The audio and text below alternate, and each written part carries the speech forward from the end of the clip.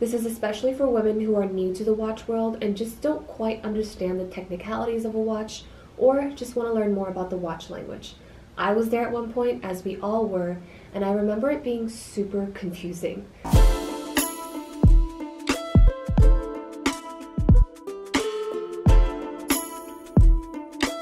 Hi guys, it's Beth. Welcome back to my channel. In today's video, I'm going to break down some of the most important watch terms you should know before you buy a watch and explain terms every watch lover should know. This is especially for women who are new to the watch world and just don't quite understand the technicalities of a watch, or just want to learn more about the watch language. I was there at one point, as we all were, and I remember it being super confusing. So hopefully this video will explain and break down some of those terms a bit better before you buy a new watch, or if you just want to understand your timepiece a little more. Everyone's new to something at one point, and it really is just about sharing information, so let's get started. I'm using my Rolex Pepsi as a model for today. First and foremost, when it comes to watches, there are two types. Quartz, which uses a piece of quartz and a battery to power the watch, and mechanical, which uses a spring to power the watch via hand winding and kinetic energy generated by your wrist movement. Each have their pros and cons, and most luxury watches tend to be mechanical nowadays, but generally, quartz watches have better accuracy with the con of being battery powered, versus mechanical, which can continuously run given kinetic energy and winding. Then there's Grand Seiko, who brilliantly created the spring drive that combines the lasting motive force of a manual watch with the high precision of a quartz watch. But more on that another time. Let me know down in the comments if you want me to do a video on Grand Seiko. Then, within mechanical watches, there's manual watches and automatic watches. Most of the watches in my collection are automatic, except some of my Omegas. Manual watches have to be hand-wound manually each time you put on the watch.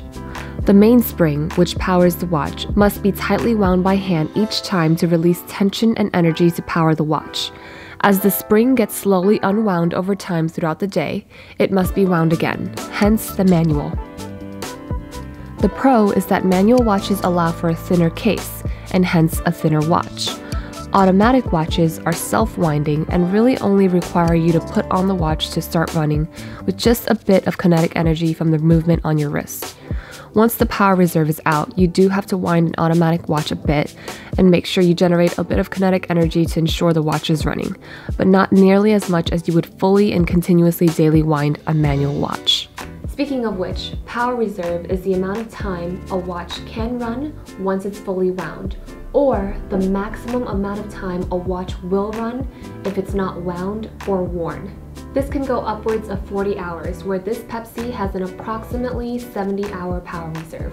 The case is the bulk of a watch. It can be different materials from stainless steel to gold and houses the dial, movement, and other internal parts. It's the part that determines the size of a watch and can vary in size in diameters and millimeters. This Pepsi has a case diameter of 40 millimeters.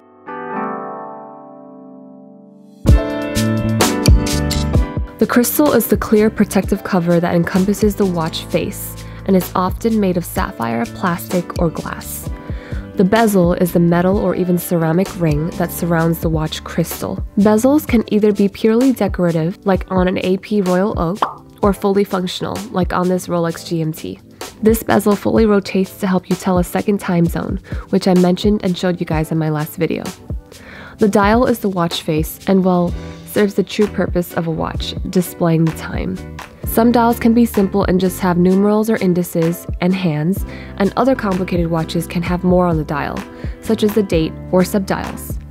Having a date on a watch is considered a complication, where a complication is any function on a watch that goes beyond telling the time. Having a date, a chronometer, a GMT, a moon phase, perpetual calendar, and so on are examples of complications. This Pepsi has two complications, being the date and the GMT function. Additionally, something unique to Rolex is the Cyclops, which is the sapphire bubble fixed to the crystal to magnify the date. Subdials are smaller dials on a watch face that can show you different things such as the date, elapsed time, or power reserve. Moving on from the case, we have the bracelet, which is pretty self-explanatory, but watches can either have bracelets, which are metal or gold, or straps, which are leather or fabric. You guys know I'm much more of a bracelet gal, but using watch straps can be a fun way to change up the look and aesthetic of a watch easily. It's also an easy and quick way to share watches between partners by just switching the bracelet and strap out without having to resize the bracelet. This Pepsi has a Jubilee bracelet, which is actually my personal favorite. I love the flexibility as well as the feminine and elegant look of it over the Oyster bracelet. The watch case is connected to the bracelet or strap via the lugs. Metal or gold bracelets contain a clasp, which is the part of the bracelet that lets you secure and tighten the watch on your wrist. Furthermore, the case contains the crown on the side, which you use to set the hands on a watch or even further, the day and date. Hand winding a watch for many people is the most soothing and pleasing part of owning a watch, and actually why some people prefer and don't mind the winding on a manual watch. The crown also allows you to power the mainspring of the watch via winding. Some watches contain crown guards that help protect the crown. Additionally, chronographs, which are tool watches with the complication to measure speed, have push pieces surrounding the crown, one to start and stop the mechanism and one to reset. Lastly, the case back is the backside of a watch that houses the movement, the true essence of a watch. The movement of a watch, put in short, is the technology behind it, the inner working mechanism of it. Watch manufacturers often use the term caliber synonymously with movement to describe the specific model name for a movement. This Pepsi, for example, uses a caliber 3285 in terms of movement. And that's all.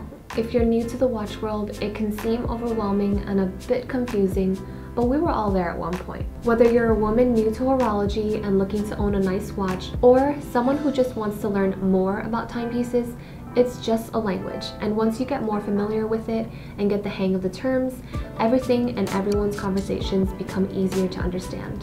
I hope this video was helpful for you guys. If you liked it, give it a cute little thumbs up and hit that subscribe button to see more. Follow me on my Insta for all updates, and I'll see you guys soon.